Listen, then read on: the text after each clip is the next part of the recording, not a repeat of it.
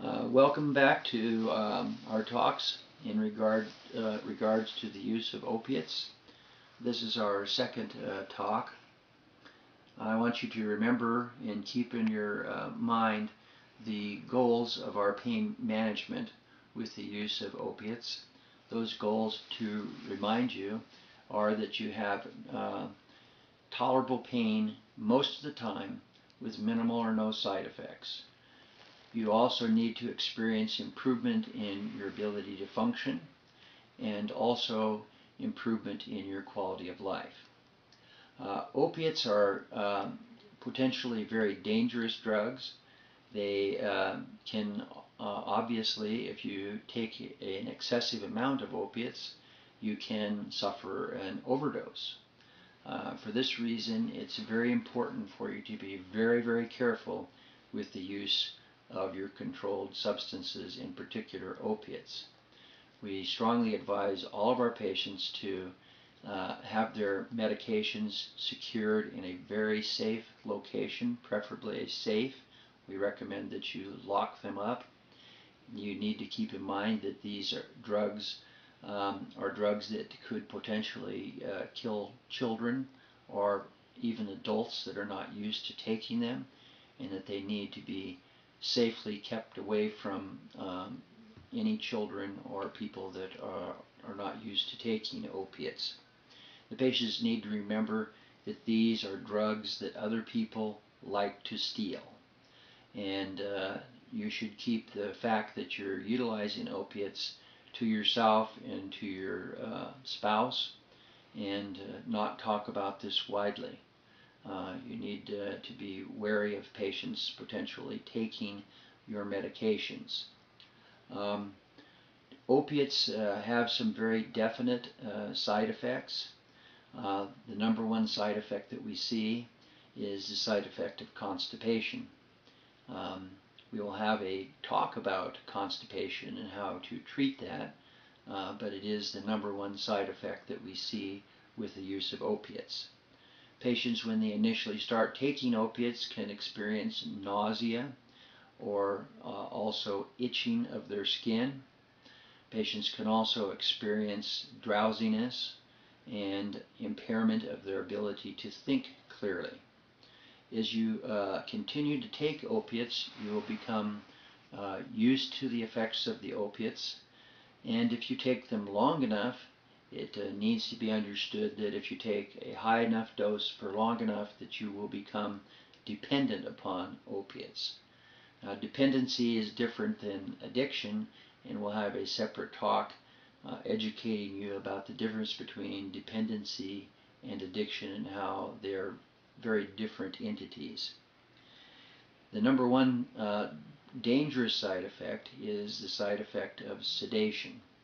All patients need to remember that these are narcotics, and a narcotic is a drug that can cause narcosis, which is sleep, or also a dreamlike state. Opiates can also cause cognitive impairment, where you do not think as clearly on these drugs as you do off of them. Now, patients that take opiates on a long-term basis and take a steady dose experience minimal sedation and minimal cognitive impairment.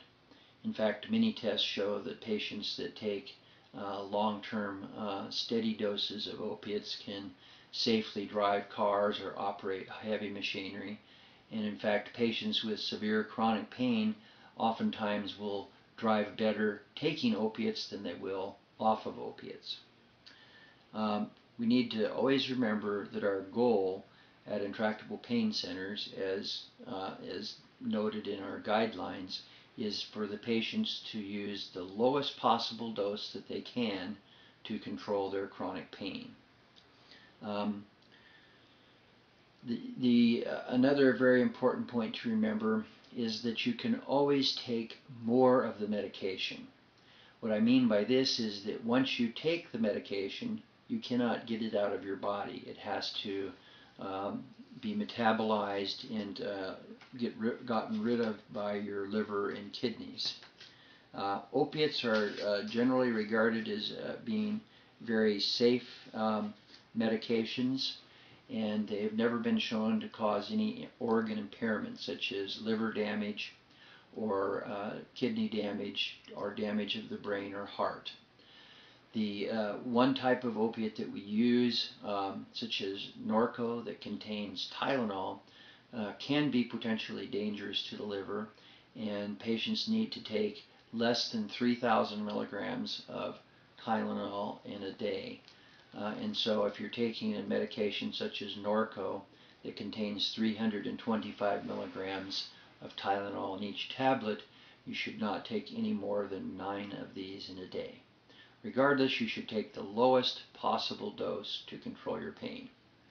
The last thing that I want to talk about in this second discussion of opiates is the potential danger of receiving a DUI. Just because the medications are prescribed does not give you a license to drive an automobile if you're impaired by anything.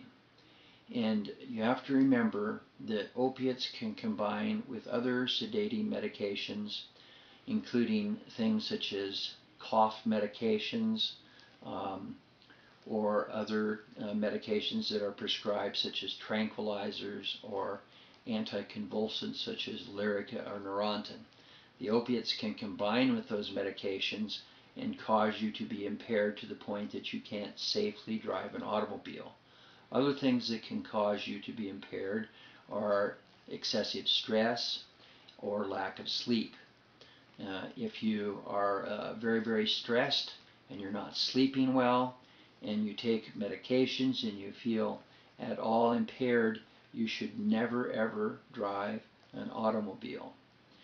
If you are stopped by a police officer and he checks you to see if you're impaired, and if you are impaired, you will receive a citation for driving under the influence. And if it's found that you're taking pain medications, the fact that you're having these prescribed will provide little, if any, defense against a driving under the influence citation. So we strongly recommend that all patients that take any type of controlled substances always assess your ability to get behind the wheel, and that if you at any time determine that you're impaired in any way, shape, or form, that you never drive. We don't want you to hurt yourself or anyone else. We'll have other talks about opiates and the different types of opiates and other aspects of the use of opiates for controlling chronic pain. But these are some beginning points that you need to remember in regards to the use of opiates to manage chronic pain. Thank you for listening.